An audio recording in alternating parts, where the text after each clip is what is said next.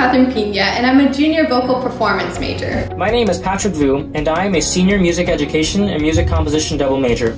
Today, I will be talking through what to wear for your virtual audition video. Now, even though you won't be meeting with your audition panel in person, you will still want to make a good impression. So, here are a few key outfit do's and don'ts.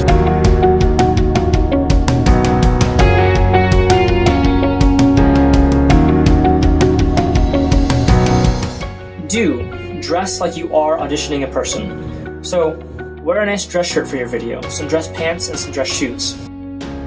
Do wear something that makes you feel confident. And do practice in your audition outfit, just so that you can get used to what it feels like to sing and play in your professional clothing. Don't wear your pajama pants.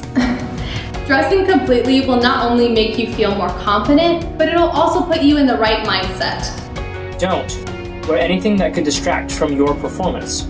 So, don't wear sunglasses or a hat or graphic tees or any shirt with writing on it. Don't be afraid to try on multiple outfits until you find the one that works best for you. Today, I chose to wear a colorful dress because I wanted to stand out against the background behind me.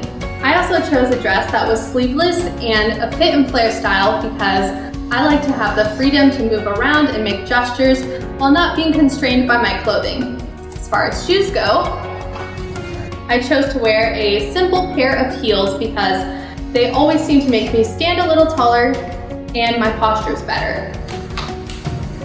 As far as jewelry goes, I've opted just for some simple studs.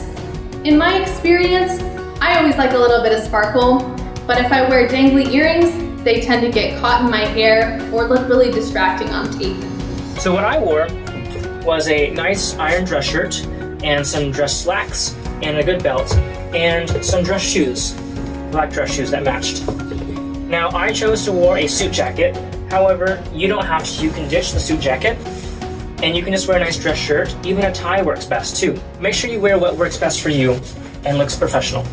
Remember, you want your outfit for your audition video to be professional and make a great impression, but you don't want that to be the only thing that the audition panel remembers about you.